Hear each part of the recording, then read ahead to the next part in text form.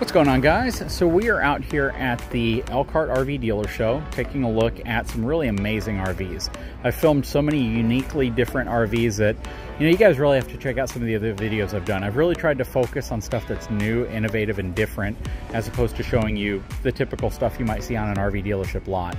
Today, we're going to take a look at this absolutely beautiful Dynamax RV. This is a Super C. This thing has 450 horsepower and 1,250 pound-feet of torque, and it's powered by a Cummins engine. So yeah, this thing's pretty amazing. Hang tight, I'll be right back.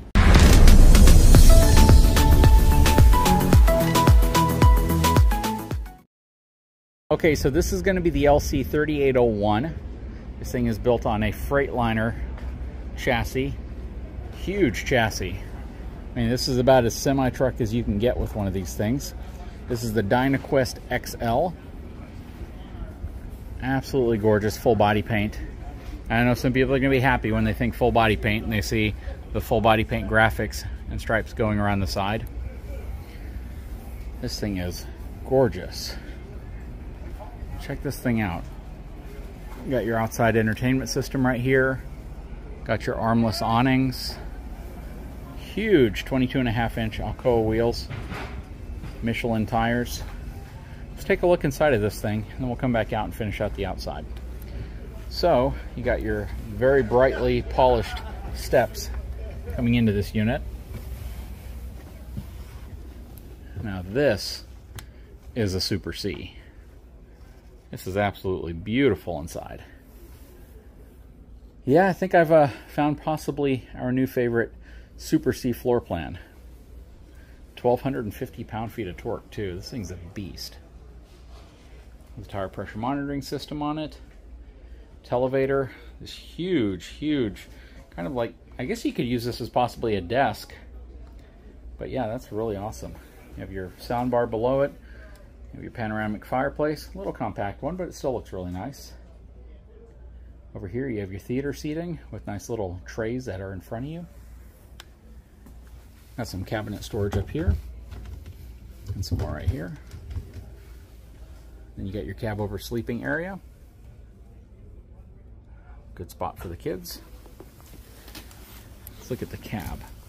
So this has a JBL sound system. Really comfortable looking seats. You know, the gauges and the displays and all this stuff on these big trucks don't look like they've changed much in a long time. They still use kind of an aftermarket radio system. It's going to be interesting whenever they start doing it like the automotive truck manufacturers, where they start making big infotainment screens and all of that just kind of built into the dash. But you have your display up top for all your camera angles and views, and your review camera, of course. These are all air-controlled seats. Very nice. Here's all your controls for your lighting, everything else, generator, all of that stuff. This is beautiful. I love the trimming. I love the lighting right here in the countertops. Very nice. Nice faucet, single basin farm style sink. Nice flip up counter here at the end. Very nice cabinetry. Has a convection GE profile microwave. Induction cooktop as well, 2-burner, or two, really know what you call it, 2-pad induction cooktop. Really nice soft closing drawers. Nice cabinetry. They don't have the pricing of any of these units listed out here, so that's the reason why I haven't been going over pricing if you've been following the videos. Nice cabinetry. I love how easy they close. They have a different type of hinge mechanism, or at least a closing mechanism, than you typically see. Look at that. They put a little scrubber brush right here as well. Full-size Samsung residential refrigerator. Coming back here. You got your sink over here as well. Nice solid surface countertop. A lot of drawers. Nice medicine cabinet and a smaller medicine cabinet to the left. Coming to the back, we'll take a look at the other side of the bathroom in a second. Lots of wardrobe space up here. Lots of wardrobe space. I mean, it's everywhere. Nice drawer. All soft closing. Nice little hanging area, motion detection light. Another one on this side. I'm guessing washer and dryer will be in there. A real quickly, king size bed. Wireless charging for your phones. You have your 110 outlets as well. Nice headboard. And a good sized window back here. So you still get a lot of light coming in naturally. But take a look at the wood tones. Everything's all nice and bright. I love how everything looks in here. Then you have your Splendide washer and dryer. Stackable units already in place. Very nice. This is super cool. What do you guys think? They've done a great job with this floor plan. Feels really nice and airy. I mean, from here, it actually feels like you're in a fifth wheel. You know, it gives you that upscale fifth wheel feel to it, especially with the lighter tones. The materials in here all feel extremely high quality. I mean, everything feels really nice. So, you know, this is definitely the type of Super C I could see our family spending time in. It'd be really nice. Maybe that could be the next journey of our channel, right? I know I do mainly towable reviews, but would you like to see maybe our next RV perhaps not being a fifth wheel, going to something like this? Let me know in the comments. Anyways, let's check out the outside of this unit. Okay, starting from the front, working our way back. No pin box to look at, but we have these huge tires and wheels. That looks absolutely awesome. This full semi-truck, that's what you're seeing here. Tank capacity is, it looks like 50 gallons per side. So you have 100 gallons worth of fuel between the two tanks. Under here, you got storage. More storage. More storage. Definitely got a lot of storage in this unit. Over here is your Aqua Hot water heater. Wow, that's a big water heater. And then over here, you got more storage. And then back there, you got more storage. Coming around the back. Sweetness, check this thing out. This is a 20,000 pound rated hitch. It's a 3-inch opening. And look how it's actually all framed out. It looks like 3/8 inch thick steel. That's all been boxed and formed to make the hitch on this thing. That is absolutely an insanely huge hitch. That is crazy.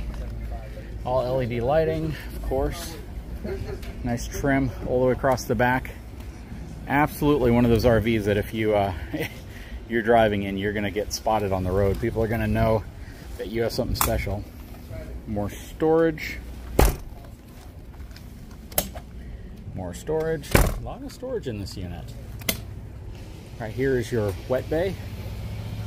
Got a hose retraction, you got a whole house water filtration, macerator. Very cool. Coming this way. You have your Onan QD 8,000 watt generator. Thing is huge. Let's see what's more storage. And then take a look at this. It's a rack and pinion slide system. Very cool.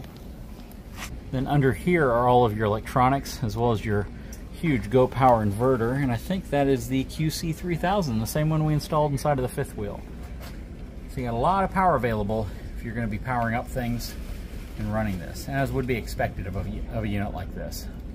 Very, very cool. On this one, it's probably going to say 50 gallons as well. Yep, 50 gallons.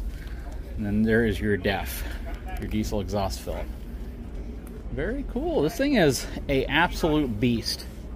I mean, you can tell just by looking at the front of it, this thing is not built on a small chassis. This is the kind of thing that absolutely commands presence on the road whenever you're driving it down the road. And really, it's a really good platform. I mean, this is the kind of motorhome that we would get if we wanted to get into motorhome RVing. There's some really nice aspects about it too. You know, just the fact that you can kind of get in and go, no hitching up or anything like that. But the thing about something like this is that you're probably going to want to tow a vehicle behind you. So you're going to have, you know, a connection so you can tow a small car behind you and give you that capability of, you know, having a means of getting out and about whenever you're camping. If you just plan on going somewhere and staying at the resort, then something like this might be perfect for you. But if you plan on getting somewhere, you know, going exploring, things like that, then you're probably going to want to haul a small car behind you, which a lot of people do. Sometimes they'll haul a cargo trailer behind them with a car inside of it. But yeah, something like this is absolutely awesome. And again, if we ever got into motorhome life, this would probably be the type of thing we would look at.